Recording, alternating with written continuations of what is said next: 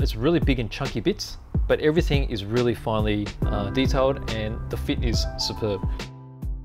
Hello, this is BJ from Hearns Hobbies, and I'm going to be looking at the new Hong Kong Models 1/32 scale DO335.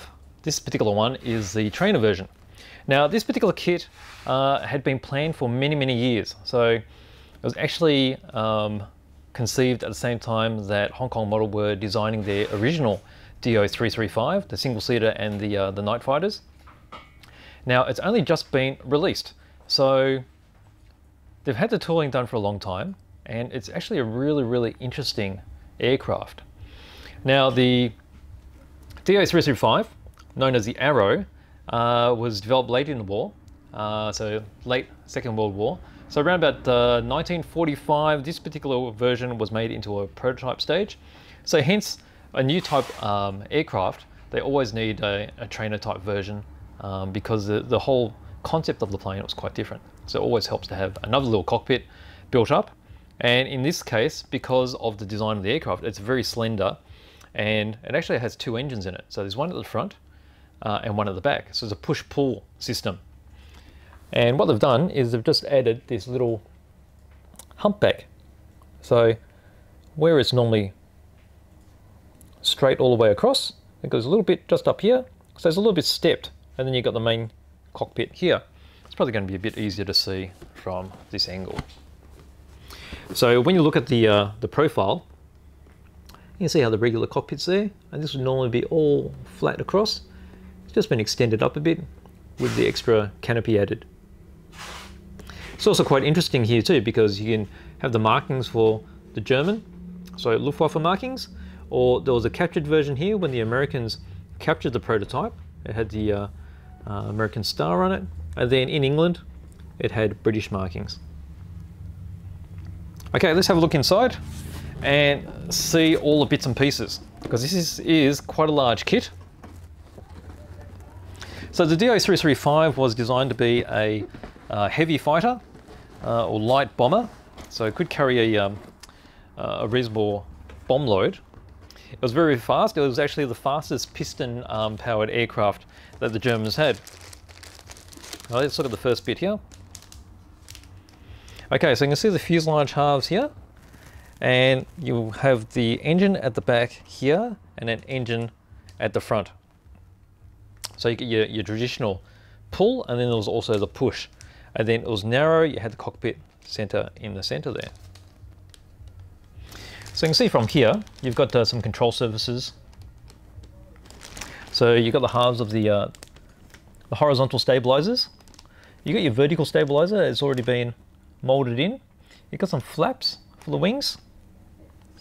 There's various other flaps here as well. And then obviously there's going to be the rudder, which will be separate as well.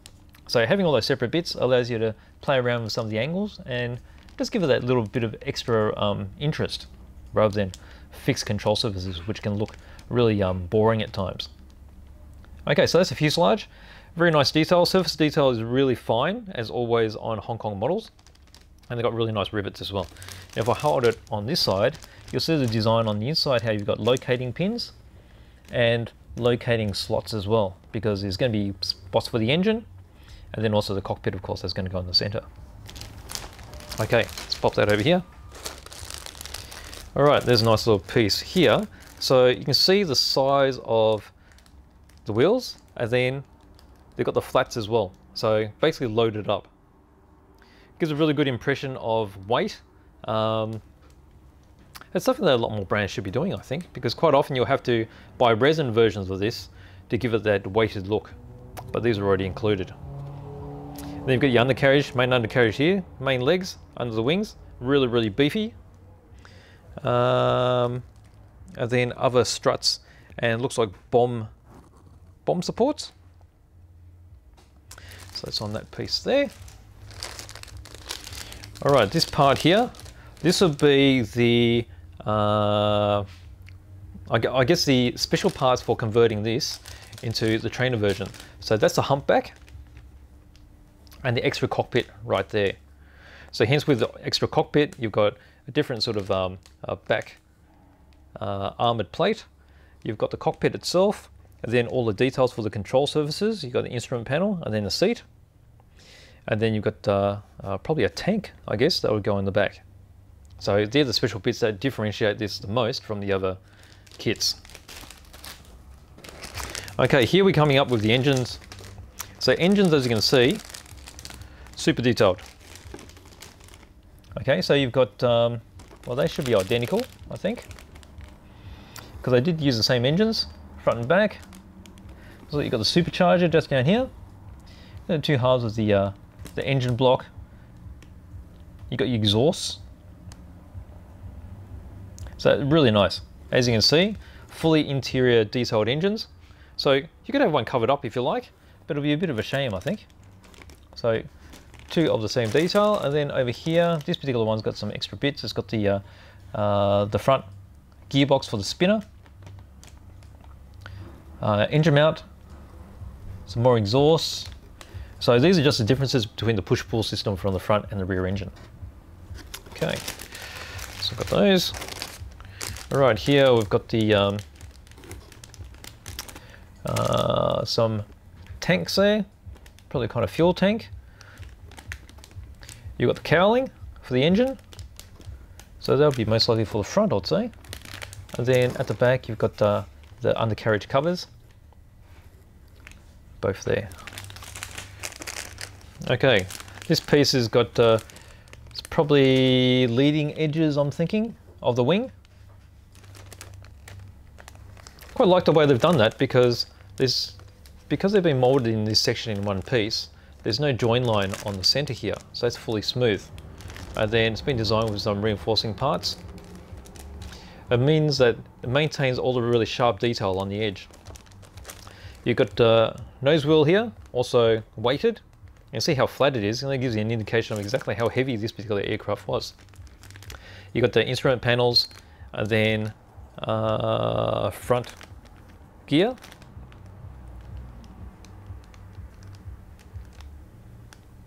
And some covers here as well. And that looks like a bomb, just there. So you've got the tail fins of the bomb and the front section. Okay, moving along, we've got a long bit here. All right, so you've got some more leading edge, probably for the guns. You've got some more cowling. So you've got a front and back cowl. Here you've got some air intakes, and then control surfaces, and then the front engine cowl. So you have the exhaust poking out the sides here. So these will be panels that you'll be able to leave off, so you can see the engine detail. So a closer look on this side, so you can see these are all the main mounting points. There's a seat here for the main cabin. Okay. All right, we've got a huge piece here, so these are the wings. So you've got to remember, this is a 35th scale, 32nd scale fighter. And you imagine the size of these wings, these are massive. It was a big plane, and a fast plane at that. Okay, so you can see the cut opens here for the main undercarriage, for the wings. It's fairly open because, as you can see before, there were the large sub-assemblies for the leading edges, and then you've also got the control surfaces as well. Now if I spin it around here, you see the undercarriage wells. You've got nice ribbing and such. Very beefy box structure here, so when it all goes together, you've got all locating lugs as well. It's going to be very solid when it goes together. And these, I think, are going to be the side cowlings for the rear engine. There's probably all the exhaust holes here, like that. Okay, all right, so we've got some clear bits now. Okay, so there's two clear bits. So you got one bit for the main canopy, and then there's going to be a section for the rear, the trainer part. So I'm guessing this is the trainer bit, and that's the regular canopy.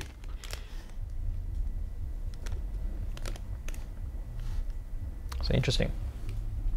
I may have it the wrong way around, but you can see it from there. Then you've got a little panel here. That'll be a lower panel. The Hong Kong model's glass is really impressive because the fit is immaculate and it's super clear. Okay, so these appear to be, I I think these would be the rudders. Have a closer look. No, these are wingtips. Wingtips? These are optional wingtips, I'd say. So it looks like a wider option or a narrow option. I guess you can have the clip wing or a full wing. We'll check in the manual later and just confirm that. And then we'll get our final piece of huge sprue. So you've got internal bulkheads, you've got the flooring, you've got the cockpit, you've got bulkheads here. You've got the two massive props, the push-pull arrangement. This appears to be the support for a seat. And then we've got various oxygen bottles. So there's a lot of interior detail. And then we've got a spinner, air intake. Probably some tank of some type. And then some, I'd say that's an air intake of type. So really nice. You got all this little hosing and such. You got this big, huge prop shaft. Okay, so that's it for all the main plastic parts. Now, interesting part, got this. So this is heavy weights, which will be put on the front of the aircraft, because with these particular tricycle type planes, when you build it, it's very heavy in the back end. So you need the weight in the front just to keep it standing on its three wheels. Otherwise, it'll be just tail heavy and just resting on its tail.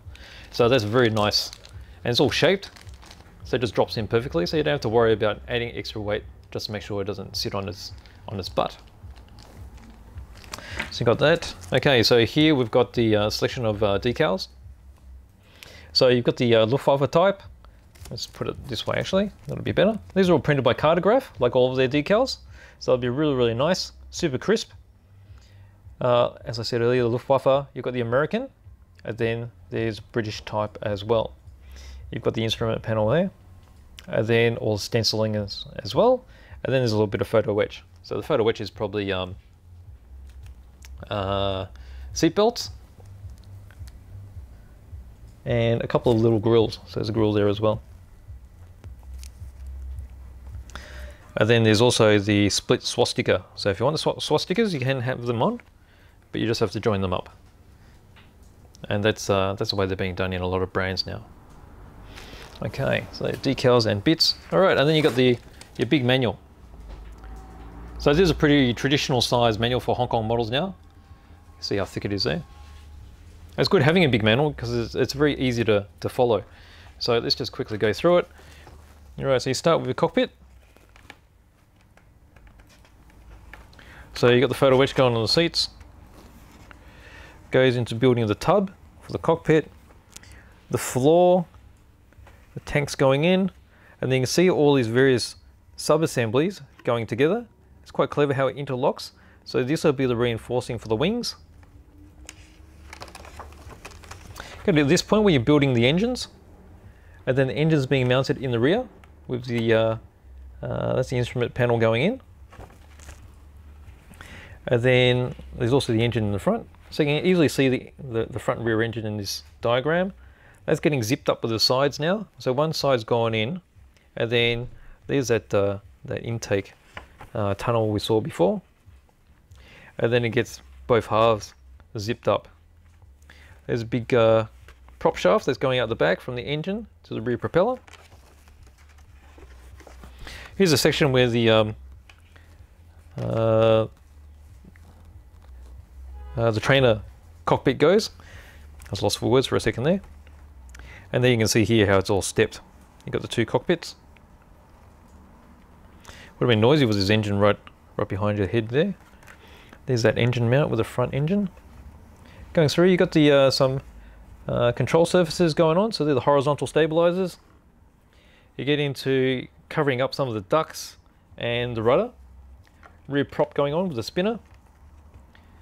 Canopy glass going in. You've got the cowling for the engine on the front. So you can see here it's in the open position. So you've got options there. Open, closed. There's a closed position. and the carriage going in. So you got your front one there. You got the Bombay doors. They're going in. Okay, so you got your front end cowling, and then you start on the wings. So you can see that multifaceted construction here. So you have that's a box section for the undercarriage. You got all the other details going in. Top goes on, covers open or closed, and then you've got your control surfaces at the back. The wingtips we saw before, and then that's that front section for the leading edge. And the carriage goes in. And then that's the other side of the wing. That's all the same. The wings are put together, so you see that reinforcing part here. Really important for such a big aircraft because there's a lot of load that's going to be on the wing root. So that's it, fully gear down, and that's the option with all the gear up. So a bit more streamlined, everything's all closed up. And then again, the two options there. Gear down fully opened, flight mode, and then you go through all the various sprues, like where all the parts are. They're all numbered, so it's easy to work out where it is. That's the decal artwork. And then we'll be going into the painting guide and the decal guide. So a few different options there. So here he gives you a list of different types of paint, different brands. So you've got AK, you got Mr. Hobby and Tamiya codes. Okay, so you've got the captured versions here. Interesting here how it's just been sprayed out and then the different markings are just put on top. And then at the back you've got a full listing of all the different color descriptions and then the codes again. So you've got Mr. Hobby, you've got Tamiya and AK.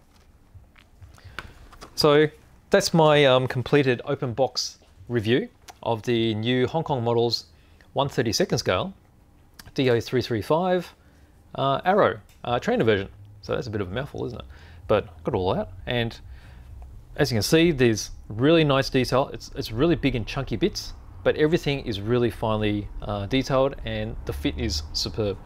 So if you like your weird and interesting aircraft, there's definitely one to pick, and it's actually a real aircraft. So these have been flying around, and this particular version was prototyped. So hope you enjoyed that, and give it some thought because it's a really beautiful kit.